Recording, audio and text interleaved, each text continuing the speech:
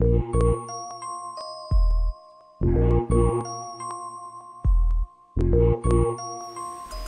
function is a relation in which each first element, called the domain, corresponds to exactly one second element in the range. Okay, sure. Why don't we take a relation, if you will? We're relating the first component with the second component in these ordered pairs, if you will. 1, 2, 3, 4, 5, 6. That's one relation. It's just a set of ordered pairs, sure. Where our first element is our domain and our second element is our range. It's a correspondence relationship, sure. Your function, or this relation, is going to take 1, 2, 2. It's going to take 3, 2, 4. It's going to take 5, 2, 6. Yeah. If we were going to go, we're going to draw that relation. Yeah, map it, plot those points. This is my function, or my relation, R. It has first elements, x's. It has second elements, y's. Sure. When x is 1, these are in the form x comma y. We're taking them as our standard points. When x is 1, y is 2, and that's my first dot, sure. When x is 3, y is 4, so there's 1, here's 2, here's 3. That's not 1, not 2, not 3, but 4. Okay, and let's do more. Let's just put that last point on there. 5, 6. Sure. So what did we do? We plotted that relation. Andale. Yeah, let's keep going. Let's get another relation. What should we use? You. Let's use you. Alright. 1, 2, 1, 3, and 2, 4. If we were going to plot this relation, it's just a set of ordered pairs. If we were going to plot this relation, do it in black right here. This is relation U. If we were going to plot U, 1 would relate to both 2 and 3. And 2 would relate to 4. All right. So what are we doing? We are putting in our x values. We are getting out our y values. Let's do one more. N. Sure. N. M. N.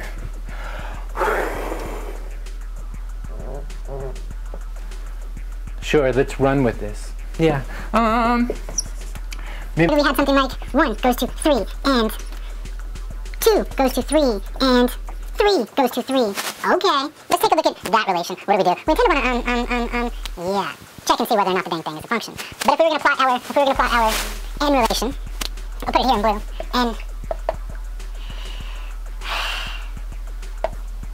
it says 1 goes to 3, and 2 goes to 3, and 3 goes to 3? Sure. So we plotted those 3 points. These are relations. Awesome. Now let's go back to that definition. A function is a relation in which each first element corresponds to exactly one second element. The first elements are called your domains. The second elements are called your ranges. Let's list the domain and range for our relation R. The domain, a lot of books will abbreviate it DOM. The domain of R is going to be the set of all of its first elements. So here's the first element, 1. When I say first, I'm saying x's, 3 and 5. All right. Let's take a look at that range. The range of R.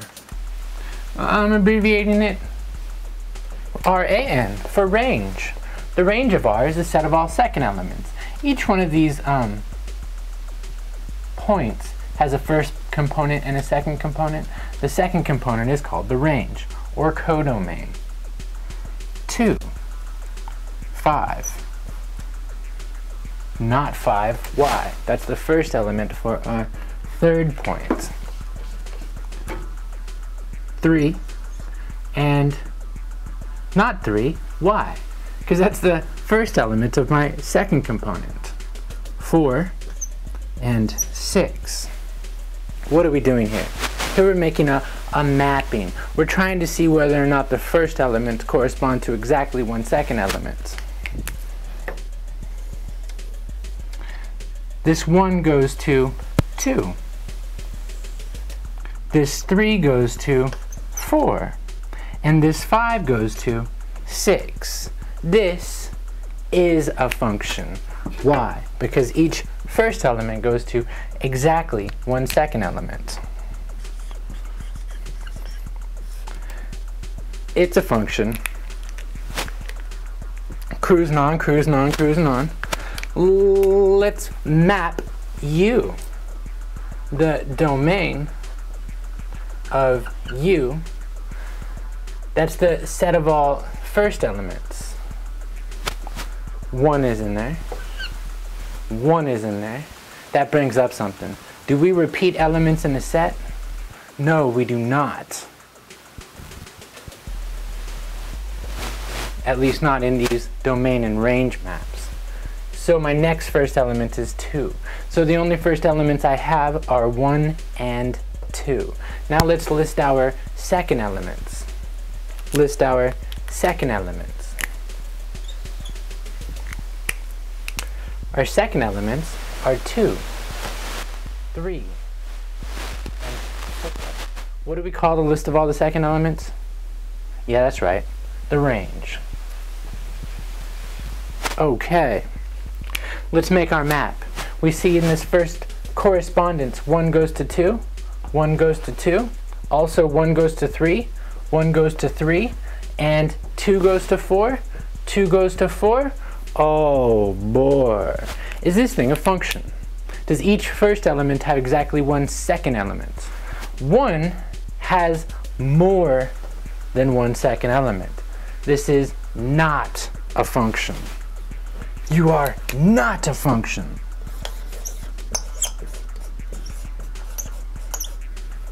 Yeah. Let's check and see whether or not n is a function. Whether or not n is a function. A function is a relation whose first component corresponds to exactly one second component. Let's go ahead and list the range of n. Yeah, let's switch it up on you. Let's list the second elements here. Sure. Looks like I got 3 and 3 and 3, and I see that I don't go, and I don't repeat my elements in my set. Let's look at my domain. The domain of n. Let's list all the first elements. Looks like I got a 1, a 2, and a 3.